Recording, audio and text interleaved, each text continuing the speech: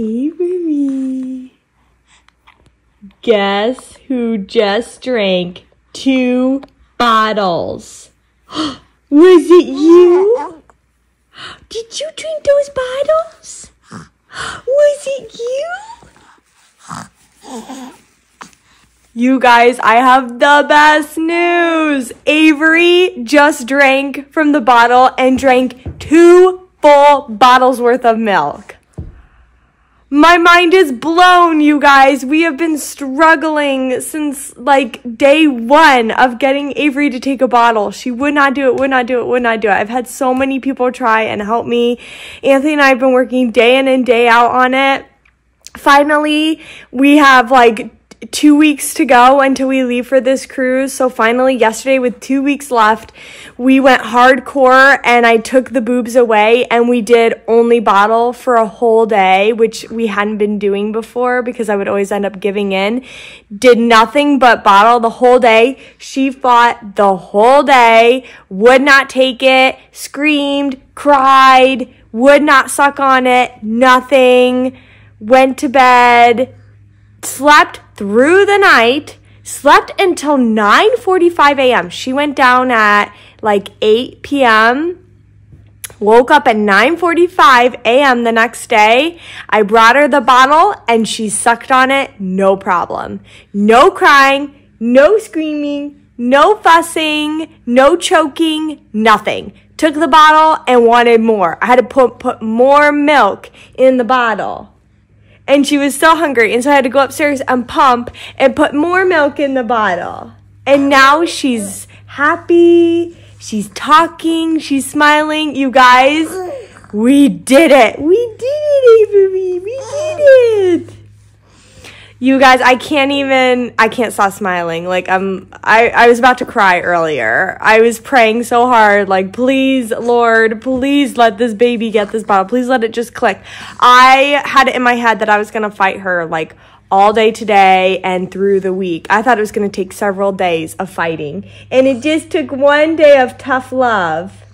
And she got it. She's on the bottle now. Oh, my gosh, I'm so excited.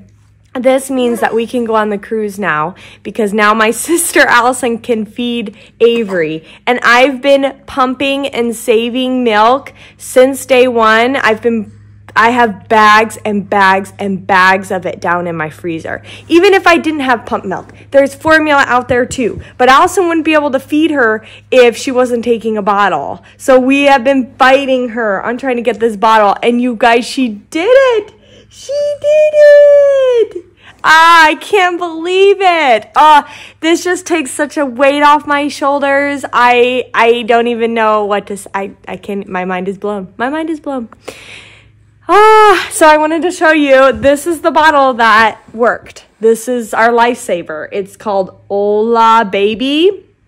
This is it. And as you can see, like, it's got kind of like a funky top, like it's kind of like more shaped like a boob, I think, and the nipples short, which I think was the big thing because she would choke on longer nipples.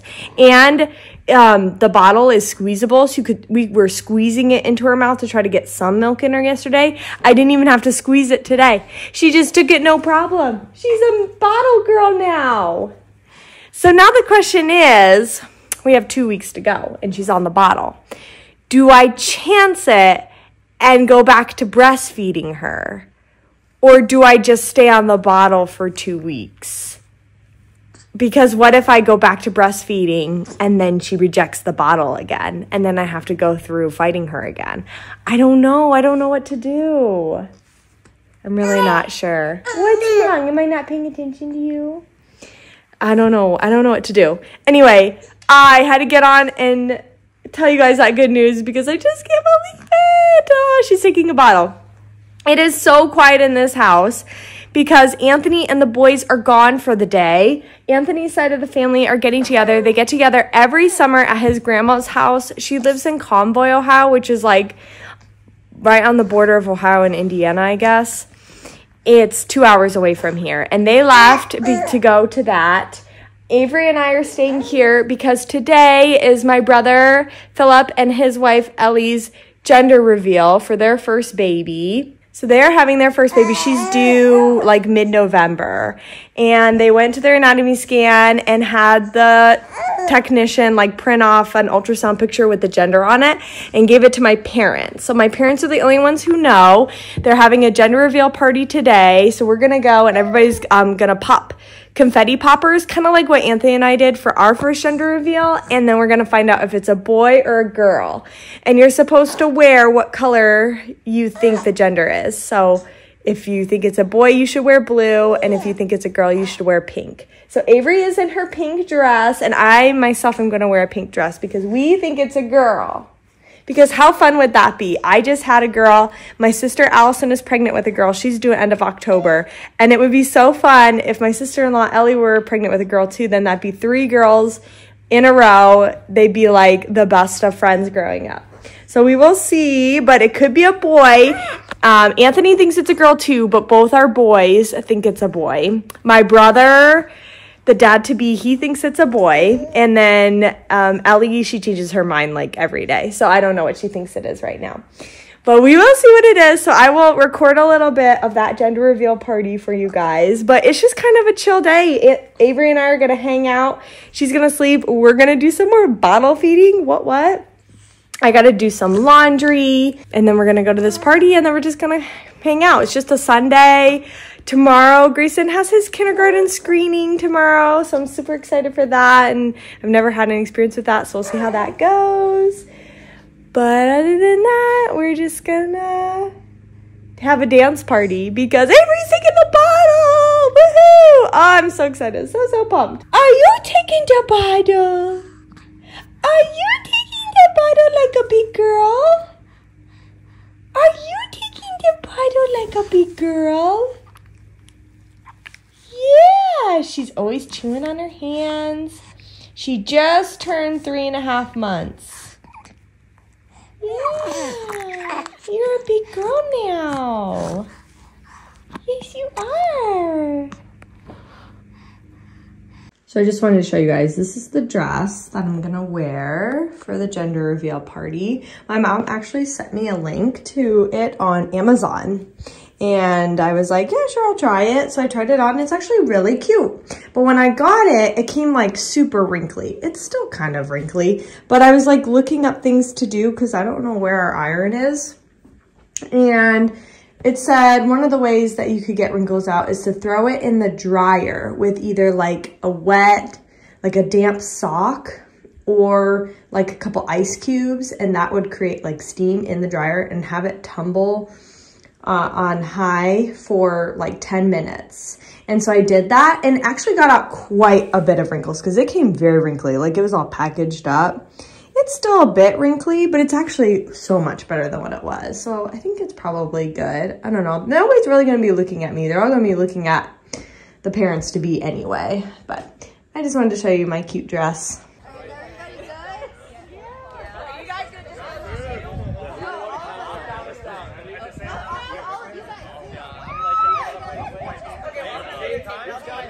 I'll count down. Ready? 5, 4, 3, 2, 1.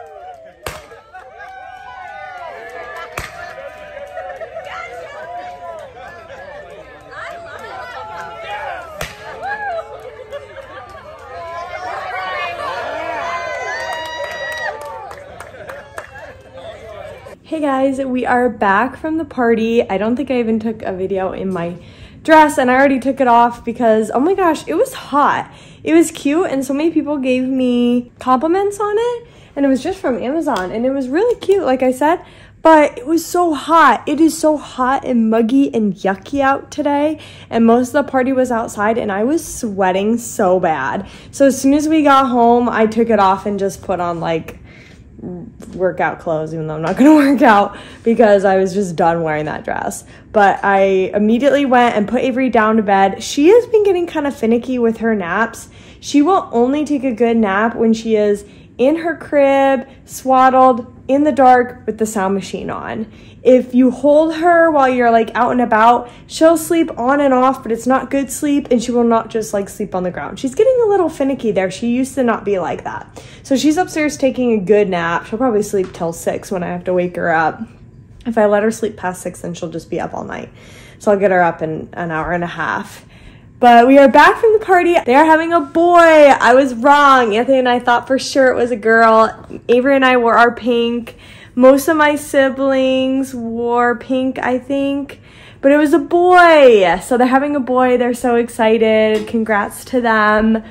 And they actually had a couple extra of these poppers. They did like confetti poppers, which turned out so cute from that video. But they had a ton of extra ones, and the boys didn't come. Like I said, they went to Anthony's family's get together. So my brother and his wife were like, take the confetti and let the boys pop it. So we'll have fun one day with a bunch of confetti poppers, and they'll love it, because I'm sure they would have loved seeing that in person. But I'm sure they're having so much fun. I actually haven't even heard from Anthony about when they're coming home, so I'm assuming they're still there. So they probably won't get home until like bedtime, which is kind of perfect, because they'll probably just get back and I'll just put them in Jimmy's and they'll go to sleep.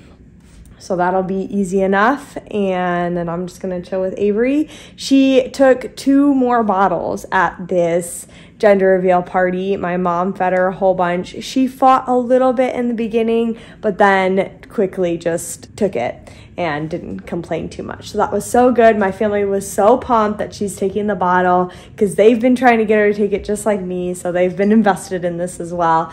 So happy it's continuing. She's doing great. And I did ask my mom, like, do you think I could go back to breastfeeding, or should I just like stick with bottles for the next 2 weeks? And my mom was like, no, you need to stick with the bottle for the next 2 weeks. Do not bring out the boobs, because you'll confuse her, she'll regress, and you'll have to fight her all over again. I figured that's what she was going to say, but I thought I would ask. So unfortunately, I'm not going to breastfeed Avery until after we get back from the cruise. And by then, I don't know if she'll still want to breastfeed or just stick with the bottle. So our breastfeeding journey is kind of up in the air right now, but I am continuing to pump. I made it 6 months with both boys on exclusive breast milk, whether that was bottle or boob. I'm hoping to do the same with Avery. I've got a good stash build up, but I know she's going to go through it like crazy when I'm gone for a week. And I'm going to pump on the cruise, but I'm going to have to pump and dump, because I'm not going to be able to take it home with me, because it's like, how am I going to transport all that milk? Maybe I'll see if I can somehow do it, but I think it's going to be pretty difficult.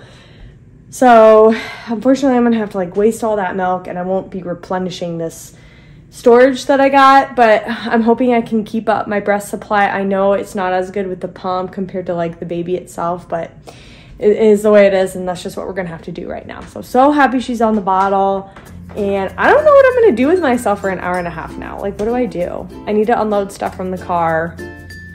Maybe I'll edit some videos, I guess. I don't know. The world is my oyster.